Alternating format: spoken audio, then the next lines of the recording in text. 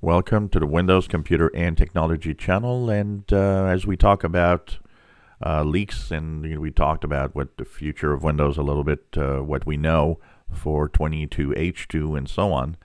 One little detail that is not yet there, so when you go to check your settings in Windows 11, you have information at the top that is also telling you what type of machine you're running and so on.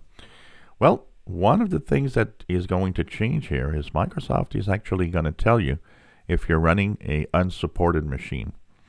So in a future update, the settings panel, when you go to the System tab, will have this. So here's the difference. You will have your laptop name and all of that, but you will have a little red dot that's going to say System Requirements Not Met. And then there's a Learn More button. So this apparently is going to be one of the things that's going to show up into Windows 11 at some point, probably before 22H2. This is probably going to be one of those updates that is going to roll out at some point, and we'll be there and see that yep, you've got a unsupported machine.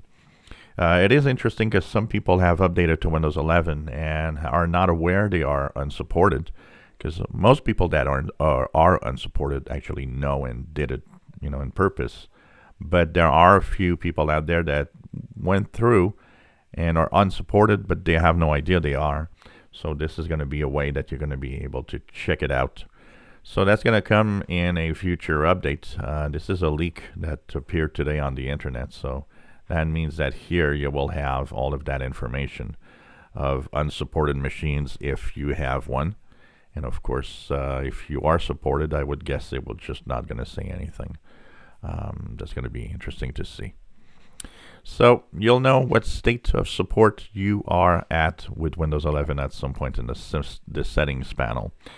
And for now, of course, like we said, the updates are still going on and there's no problem.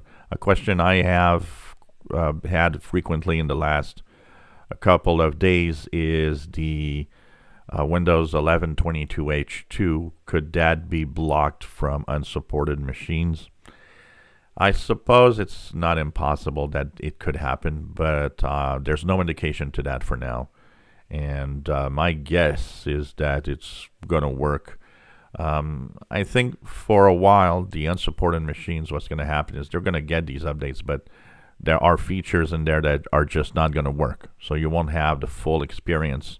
You'll have just part of the experience of these big updates, as some of the features won't run unless you have a supported machine.